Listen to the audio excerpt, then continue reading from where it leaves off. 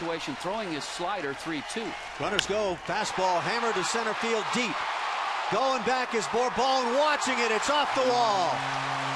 Buck has come through. Overbase scores.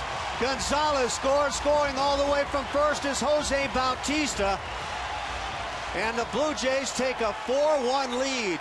John Buck is asking, did this ball hit above the top of the wall? I thought the ball went out of the ballpark. We'll have to see. He's going to ask for some help.